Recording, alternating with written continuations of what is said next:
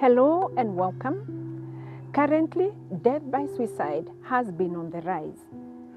In our previous episode, we covered suicide awareness and suicide prevention. But in this episode, we really would want to focus on the reasons why men are more likely to die by suicide than women. Surprisingly, suicide is gendered, where we find that with men and women attempting suicide, we have more women who will have higher attempts, but men end up dying more by suicide than women. One of the main reasons is because men use very little methods when they are attempting suicide. So they are likely to complete their suicide at a higher rate than women. Traditionally, men are socialized to be strong, not to show any weakness, and to be able to solve their problems, to know what to do when they are faced with a challenge. So they are not likely to express themselves or even talk about what they could be going through.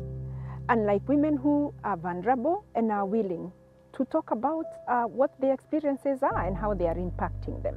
Men are likely to mask their emotional pain a lot more, and this may present as anger or even burnout from work. They may also be quiet and stonewall or withdraw from their families or friends, and sticking by themselves more, withdrawing from the world will exacerbate their symptoms.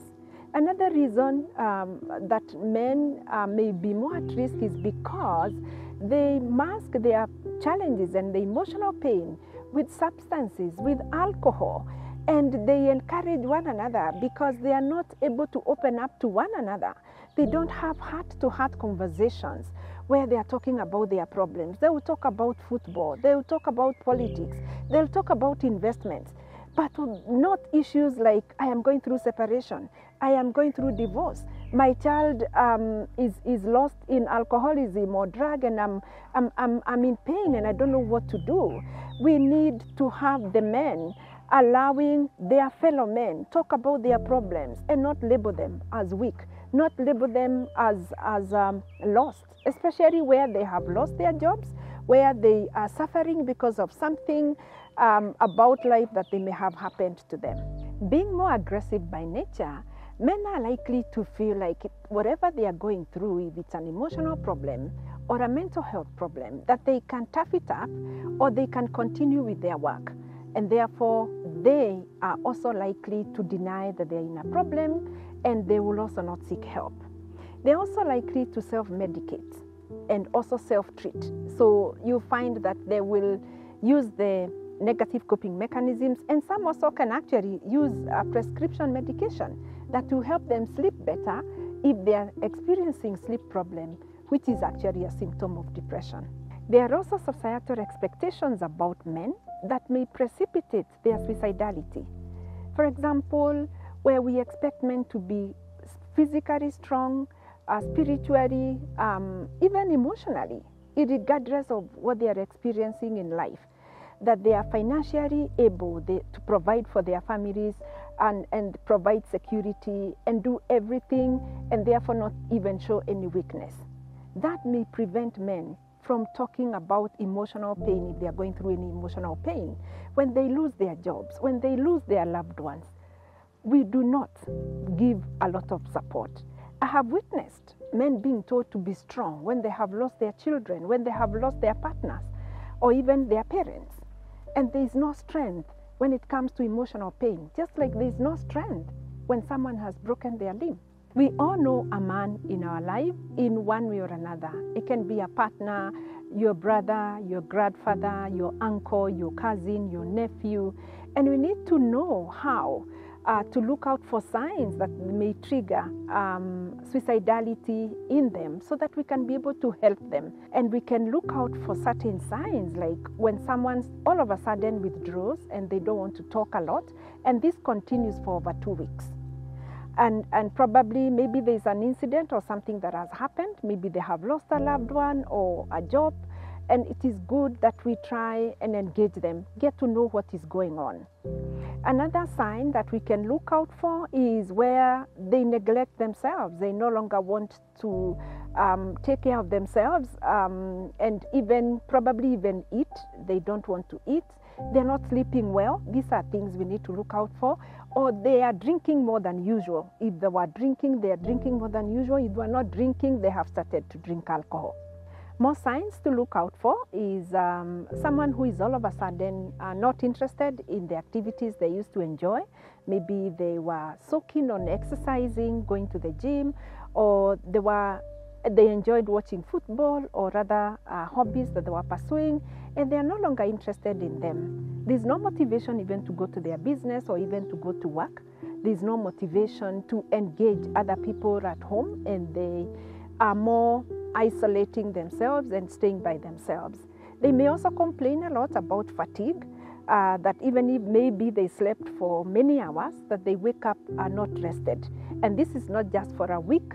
It continues for over 2 weeks and probably goes into months when they are experiencing this symptom. Look out for change in behavior, acting out, especially in adolescents and even for young boys, and even in older men. Allow them to be, let them express themselves, listen to them, engage them, get to know why they are all of a sudden quiet and they were not quiet last week. Let's make mental health conversations very normal, and not even to listen to them and judge them when they talk about an emotional pain that they could be going through because of a breakup, for example, or loss of a job, or probably a demotion at the workplace. Let us be willing to listen to them and allow them to emotionally fully express themselves so that they can feel it is okay not to be okay. Men actually get quite philosophical when they are going through suicidal ideation, and they may have questions such as, is this life worth living? Why is life so difficult? Is there life after death? And especially where men may have lost jobs and their identity were really about their ability to provide for their families, provide financially and secure their families.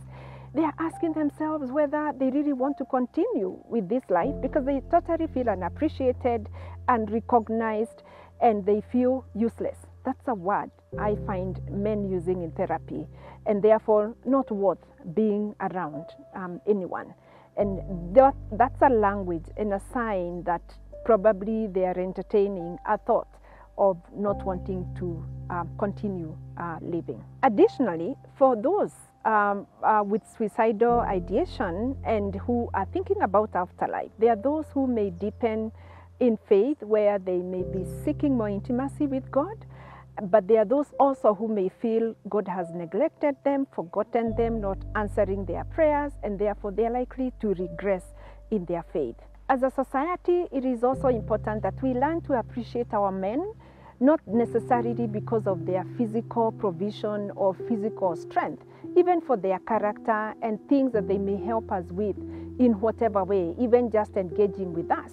That we need to be a society that appreciates, applauds them, encourages them, and works with them when they are going through an emotional pain or a challenge, so that then we are not contributing to them feeling like they don't deserve to be here because they are useless. Help the men reframe the help-seeking perspective where they take so long to go for help, even for physical illnesses, and it's even worse for mental checkups. So let us take them to therapy, let us take them to the doctors just for assessment, and then they'll be advised what they can do about it.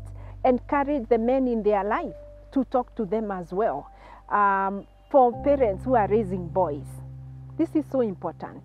Let us coach our boys and teach our boys that emotional well-being is part of holistic well-being, so that they can learn to express themselves. And when they cry, that's not weakness.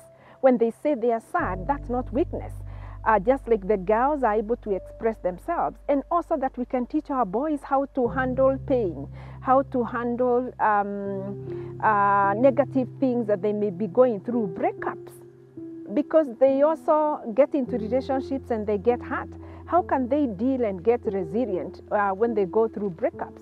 Can they be taught how to be self-reliant, how to cook, how to do their own cleaning, so that they are responsible and they take responsibility over their lives and they are not dependent? Like we find many men in that aspect being very dependent, and that frustrates them a lot if their partners are not around them to support them. Times we think seeking help or seeking therapy is expensive, but loss of a loved one is very, very painful and for a long time, and we can't even quantify it monetarily. Thank you for watching and listening. Please share this video with a loved one. Leave a comment and subscribe to our channel so that you can get more about our topics. Stay tuned.